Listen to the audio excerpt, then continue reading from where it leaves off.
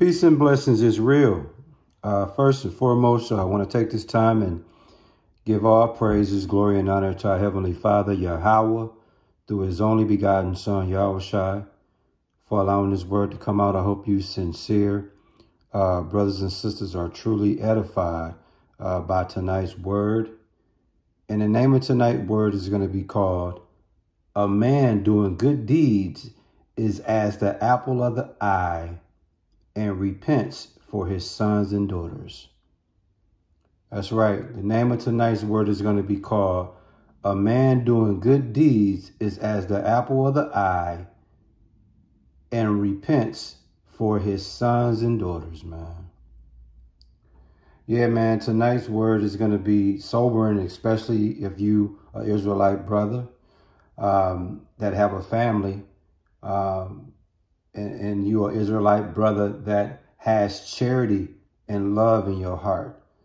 You know, it's very important that we never lose sight of that. You know, a man's good deeds, you know, the Lord is going to be looking at your deeds, and the totality of your deeds, okay, when you leave this earth. You know, we all will have to sit in that judgment seat, and the Lord look at our career of deeds, career of spiritual deeds, career of worldly deeds, the whole totality of your deeds, man. And based off your deeds, you know, it's going to determine what direction the Lord send you.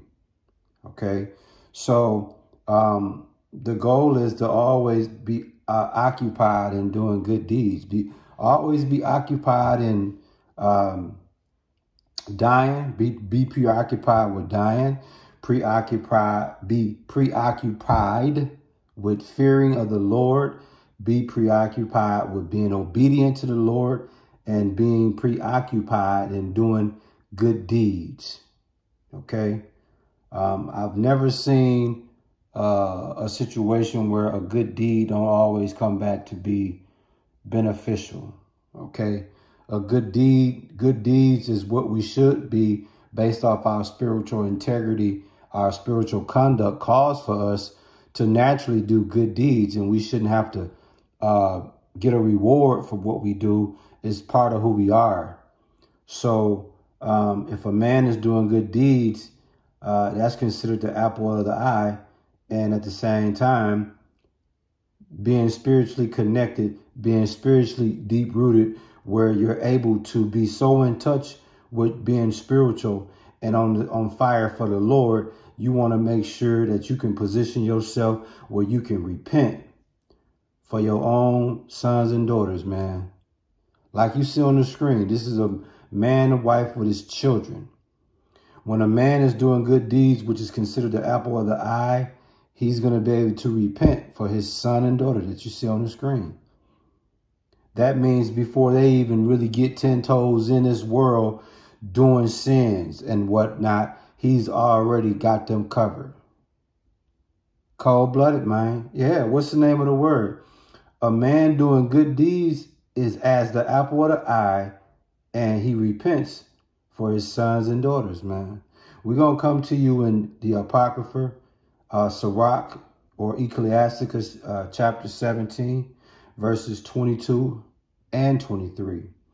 And in Sirach 17, verse 22, it reads, "The alms of a man is as a signet with him, and he will keep the good deeds of man as the apple of the eye, and give repentance to his sons and daughters." You see that? So the alms of man, the charity of man, a man that's being inspired by compassion and desire to help the less fortunate, okay, is as a signet with him, as a seal of his authority, as his signature, okay? And he will keep the good deeds. He will keep the good actions. He will keep the good words. He'll keep the good thoughts, okay, as the apple of the eye. He will keep his actions, his words, his thoughts would be equivalent as someone you cherish above or more than all others. Okay. His actions, his words, his thoughts is going to be equivalent as having deep love for someone. You see? And then it says, and give repentance. In other words, he's going to rearrange, he's going to set his sons and daughters up to rearrange their entire way of thinking, feeling, and their being in order to forsake that which is wrong. Okay? In other words, the Father is going to pre-reserve sincere regret and remorse for his children. You see? That's cold-blooded, man. And Sirach chapter 17, verse 23, it reads, afterwards he will rise up and reward them and render their recompense upon their heads, man. Listen, man. Let me tell you something, man. Like I said before, you know, let's deal with alms, okay? Let's deal with charity, okay? Let's deal with being inspired by compassion and desire to help the less fortunate. Let's deal with that. In 1 Timothy chapter 1, verse 5, it speaks about the end of the commandment is charity. Okay? Charity out of a pure heart and a good conscience. You see that? So that's what we need to think about, meditate on, focus on when it comes to alms, okay? Signet, the seal of authority, your signature. You know how people might say that's his signature, not like a literal signature, but that's his signature, meaning that's his work. Like you see somebody's work, you could tell like, okay, that I know that's he put his stamp on that. You know, your signature is always going to be valid, is going to follow you. Okay, it speaks about deeds. Okay, and in 2nd Esdras 8:33, it tells you that the righteous lay up good deeds and are rewarded for them. You see that? Yeah, man. And when it comes to the apple of the eye, when it comes to someone you cherish more than or above all others, when it comes to you having deep love for something, that's how we have to be when it comes to the Lord. The Lord has to be the apple of our eye. In other words, in Sirach 13 and 14, it tells you, love the Lord all thy life and call upon him for salvation. You see that? So it's like a puzzle, man. It all comes together spiritually. It all comes together, man. And then we're talking about repentance. Okay? For those who don't truly understand what repentance simply is rearranging the entire way of how you think, how you feel, and how you are. Okay? You rearranging that completely in order to forsake that which you have done is considered wrong, which is considered sin. And in order for you to begin to even think that, you have to have sincere remorse and regret in your heart. You see, and if you do have that, what we know as repentance, check out what it says in Sirach 20 and 3. It's great when you are reproved. It's great when you repent. Because when you repent, thou escape willful sin.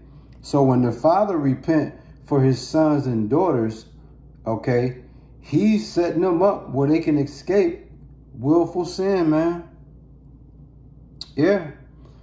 I mean, cold-blooded, man. I mean, again, what's the name of the word? A man doing good deeds is as the apple of the eye and repents for his sons and daughters, man. That's cold-blooded, man. Yeah. I mean, family is, you know, having a wife is always top of the list. As a brother, first thing you want to do, man, as a God-fearing server of Yahweh through his only begotten son, Yahushua, the first thing you want to do is honor Genesis 2 and 24. You leave your mother and father, cling on to your wife. Once you have your wife, y'all multiply your family by way of having children.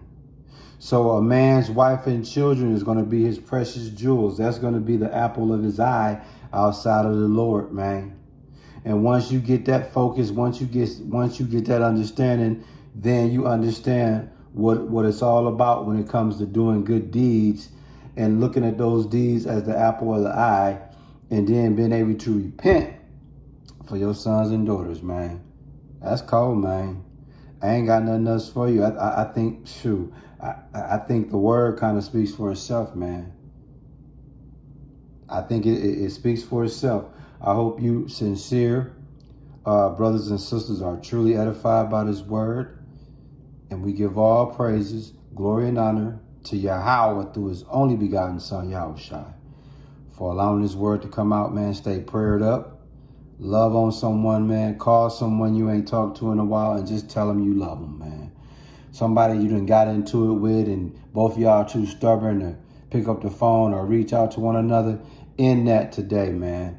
End that. Pick up the phone or go on your social media platforms or whatever and just say, hey, cuz, I love you. Or, hey, bro. Or, hey, sis, I love you. Because life is short, man, and we should be cherishing our loved ones as much as we can in these very last few days we got on this earth, man. I hope y'all were edified by this word, man. Once again, keep Yahweh through his only begotten son, Yahushua, first in everything that you do, and stay prayed up at all times, man. Shalom.